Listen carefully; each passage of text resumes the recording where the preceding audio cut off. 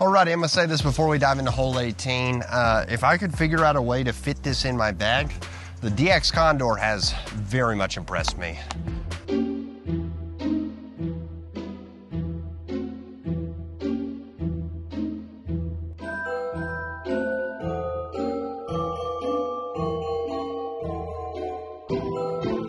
What is up, y'all? Robbie C here. We are out here at John LeMaster Civitan Park in Trussville, Alabama. And today we're gonna do a little spicy challenge with one of the largest diameter discs in disc golf that's PDGA legal. That's right, we're talking about the Innova Condor. You might confuse this for a dinner plate or like a catch and throw Frisbee. This is PDGA legal, a fantastic disc. I've got a friend that hooked me up with a Blizzard Champion Condor, and then our local shop actually just got some DX Condors in. So we're gonna see how these things fly, see how it goes, and who knows, maybe even get some birdies. We're not gonna play just the front nine or the back nine. We're going to play my kind of favorite choices and favorite holes that I think would be interesting to try Condor on. With all that said, let's dive into the first hole.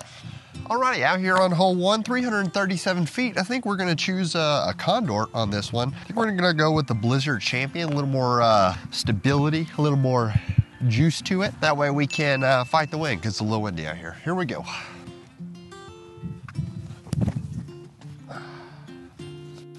Yep, super bad release. But we'll take it. We'll take it. All right, the Condor feels like an ultimate Frisbee lid, so in theory we should be able to like soft toss this, but I mean, I don't know if you guys can tell based on the old shirt. Yeah, tailwind, so it should be more oversteer.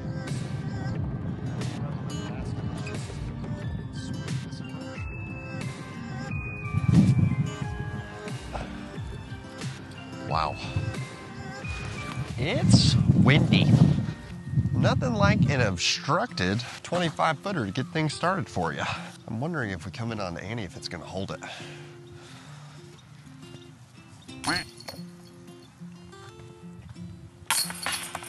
Yeah.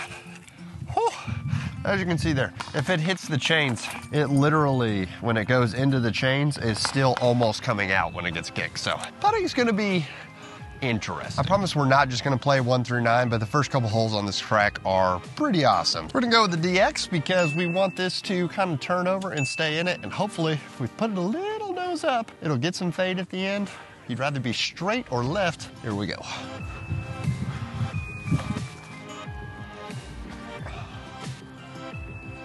Honestly, that feels about as good as I can ask for.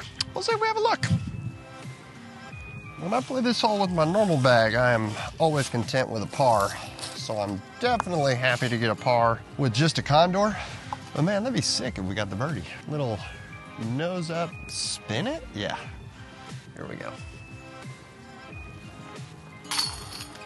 Ooh, child, what we doing out here? We got a birdie on hole 2, y'all. 241 feet, there's the obvious gap that you have to hit. Once you get out there, you need to get left. I think the right choice for this hole is a Condor, so that's what we're gonna go with off the tee, and depending on how that goes, we may throw a Condor for the upshot.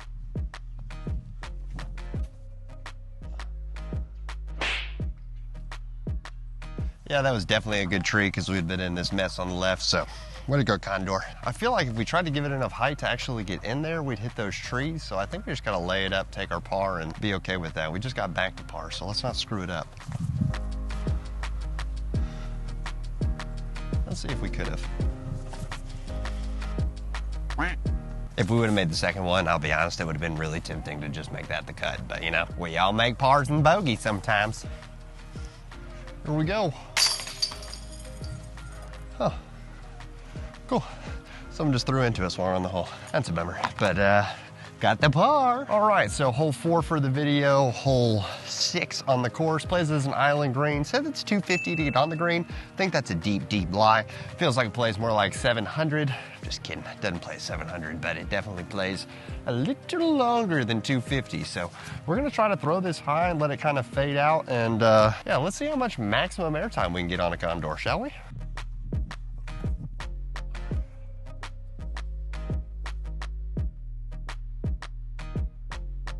Nope, still missed the island, because that's what you do on hole 6, ladies and gentlemen. You miss the island. Positives, I'm pretty used to missing the island on this one, so we've had to make the putt from the drop zone several times, but never in this location. Lay it up and take our bogey.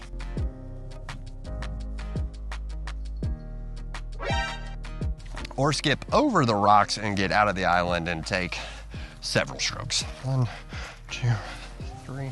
That putt was for par, and that went OB. That's a stroke. Yeah, that's a double bogey, ladies and gentlemen. Yikes.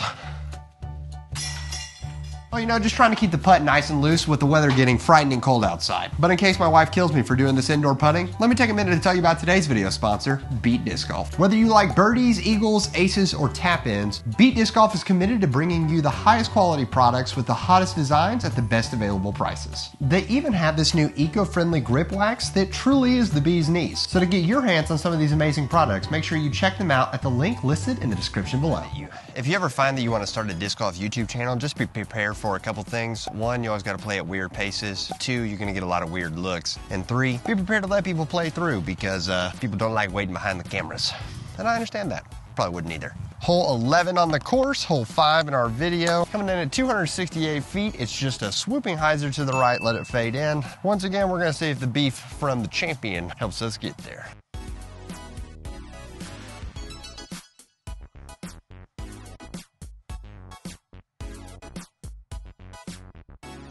Thought we were about to curl onto the sidewalk and just like live in OB. We are certainly outside of the circle. Let's try to hit a big putt. That'd be epic, y'all. Epic.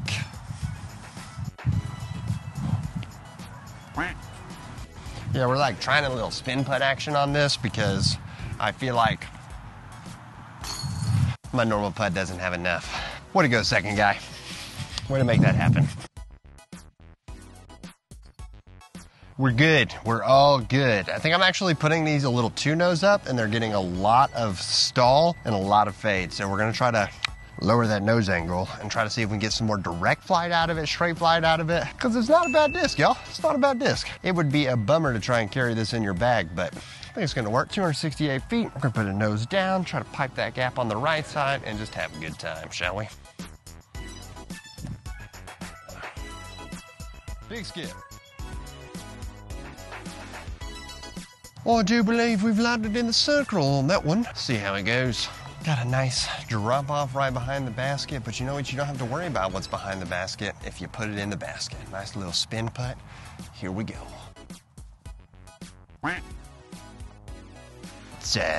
That's not great, is what we'll call it. Bag on, uphill putt.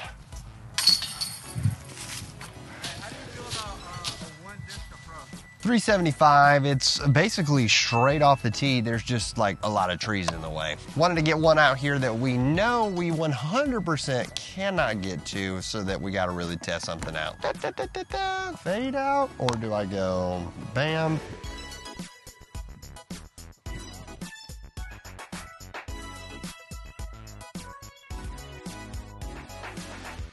Probably still got like 120 to the basket, 130, slightly uphill. Just put it out there. Actually, I don't know why we're doing a run up. Let's just feel it out.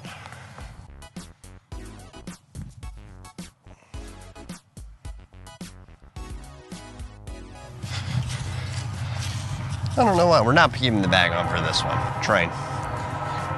Just do it!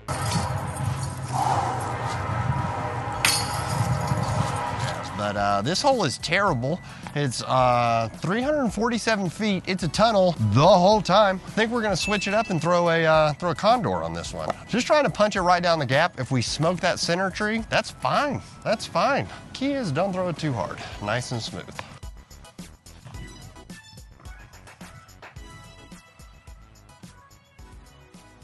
It's fine. It's fine. Not great, not amazing, but it's fine.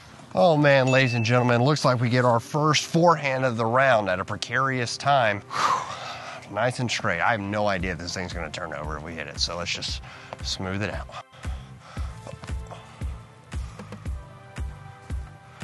Yeah, summon pseudo Jesus because trees has helped us out on that one.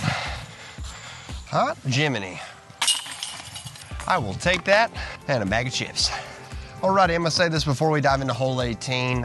If I could figure out a way to fit this in my bag, the DX Condor has very much impressed me. Such a fun disc. Hope y'all have enjoyed this. If you bag a Condor, let me know in the comments below. I'm gonna guess there's very few of you. If you've thrown a Condor, also let me know in the comments below. Let's show you hole 18 because it is a beast to close things out on.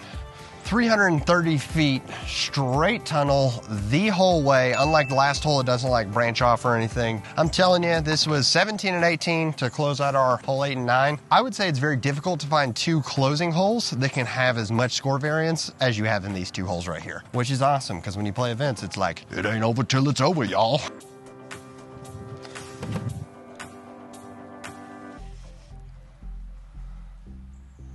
Yeah, DX Condor. That thing is crazy. Haven't thrown forehands the whole time, so why not close it out really with two forehands? We're just gonna take this nice Blizzard Champion overstable and just kind of like float it. This should feel like an ultimate throw.